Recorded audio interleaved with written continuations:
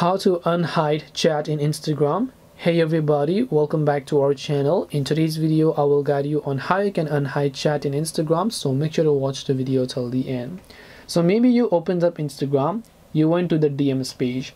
To hide a certain chat, what you do is you just go ahead and then long press on it, and then you tap on the move to general tab. That way they will not be shown on the primary and they will be moved to the general tab as you can find it. Now this option is only possible if you have a professional account, so hiding and unhiding chats is only possible if you have professional account. Now once you've hid it from primary, it will get moved to general. So to unhide it, what you have to do is long press on it, and then all you have to do is tap on the option called move to primary, and just like that they will be moved to the primary folder.